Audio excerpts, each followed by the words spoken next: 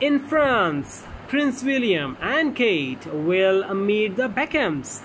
Prince William and Kate Middleton will attend the Rugby World Cup in France. Kensington Palace stated that Kate would attend the group stage encounter between England and Argentina in Marseille on September 9th, while William will witness Wales play Fiji in Bordeaux on September 10th.